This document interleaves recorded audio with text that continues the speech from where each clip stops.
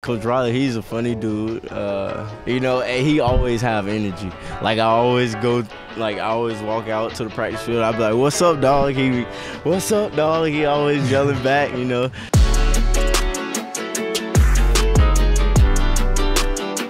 Kyle Krabs, Joe Marino, the Draft Network here at Steve Clarkson's QB retreat in Santa Monica, California. We are joined by USC wide receiver Mario Williams. So, yes, sir. Mario, first and foremost, your first QB retreat. Mm-hmm. What do you think of this experience? It's pretty cool getting these young kids out here with some of you guys playing at the college level.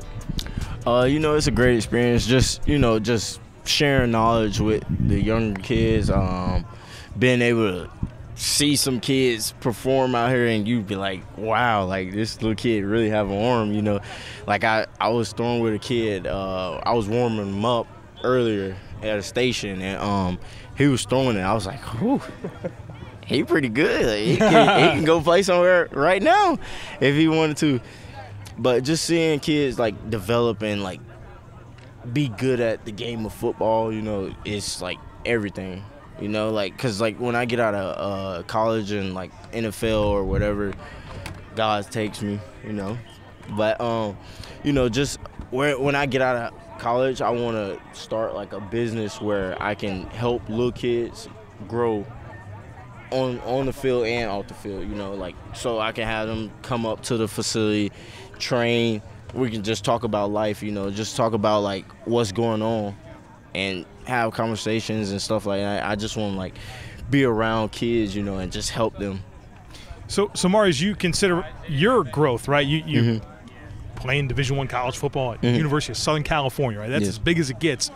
Were there events like this or people in your life that brought you along the way that inspires you to want to return that to some of the younger generations coming up? Well, out of my family, I was like the first one to go to college, so like me being the first one to go to college, like, I'll always bring back the information to my people and let them know like my experience on like stuff like this. Like my college experience, like how game day is, and just different stuff. Like, like I always talk to my mom every day. Like I call her every day and just tell her like how everything going. Like not just the football side of like my college experience. It's more to just football, and I try to use that like in my day-to-day life. So let's talk about the decision to come to USC and what that environment was like to help you make that decision. What are some of the things about USC that kind of appealed to you as you take into account, you're talking about a lot more than just the game, right? Mm-hmm. I mean, you're talking about life. Yeah. So what is it about USC that you feel like has those resources for you to really grow as a person in addition to just a football player? So really just like knowing like me, I didn't know anything about SC. I was always like an East Coast guy because I'm from Florida, so like I wasn't even like on the West Coast. Like the only school I really knew out here was like Oregon, because that was the school that was popular, the Mariotas and right. the stuff like that. So just not knowing anything about SC and then like having to find out stuff about it, because Coach Riley, the situation happened and he ended up coming to SC, and me just talking to him and talking to Caleb, it all just made sense, just to go back and do this thing over, man. So what's that like? I mean, you're new to USC, but you're also coming with a lot of people from Oklahoma. Do you feel like the new man on campus, but also like you've been there before? What's the vibe like?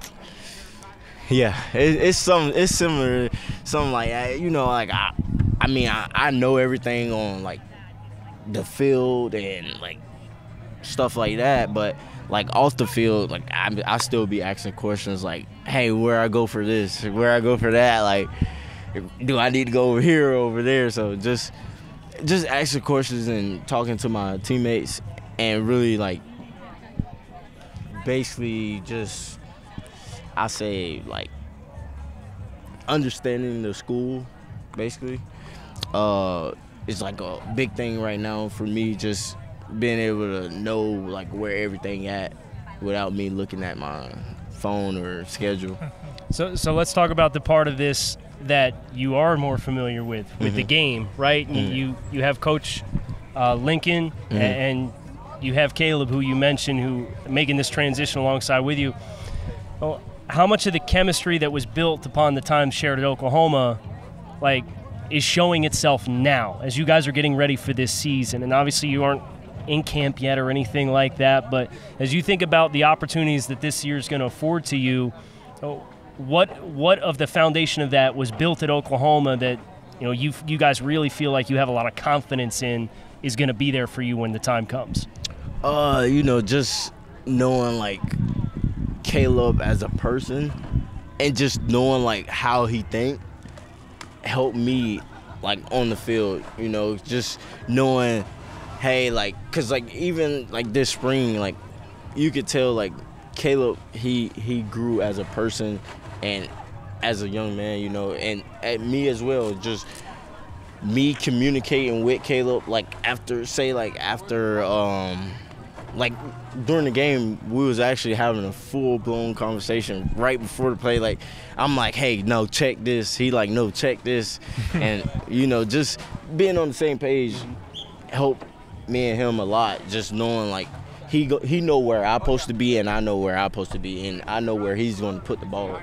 So just knowing him and building that chemistry through, like, coming out of high school, going to Oklahoma, building chemistry there and ongoing, I'm always willing to work with anybody, but me and Caleb, we always out there getting it in, man. Just make sure we stay on top of stuff.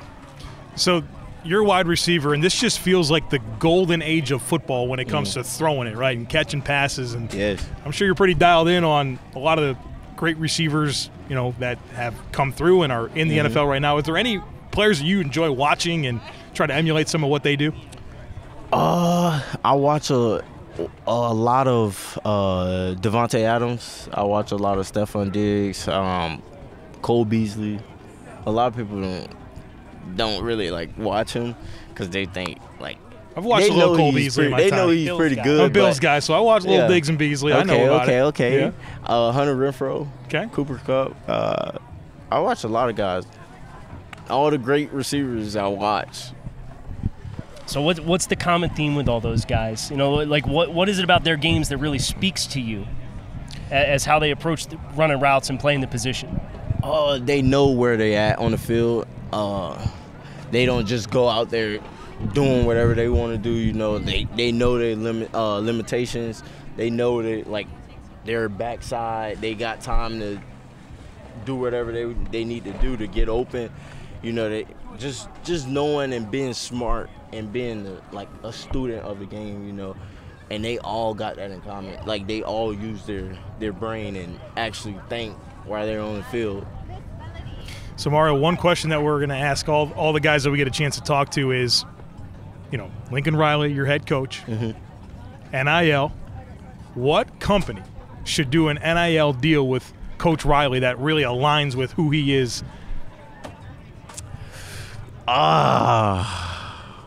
We might put Zach on the spot here too. I know he knows Lincoln. I'm trying to think, man.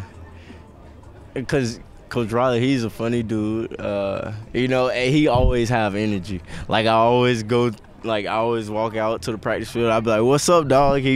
"What's up, dog?" He always yelling back. I'm trying to think. I don't even know. Something funny though. Like it can be like a commercial or something, like him doing something funny. Like I don't know. Sounds like a lot of opportunities there, right? I mean, whether it's an energy drink or some. All right, very good, very good. Well, we appreciate your time here, Mario. Joe Marino, Kyle Krabs, Mario Williams, wide receiver from USC right here in California. Steve Clarkson's QB retreat. Thanks for joining us.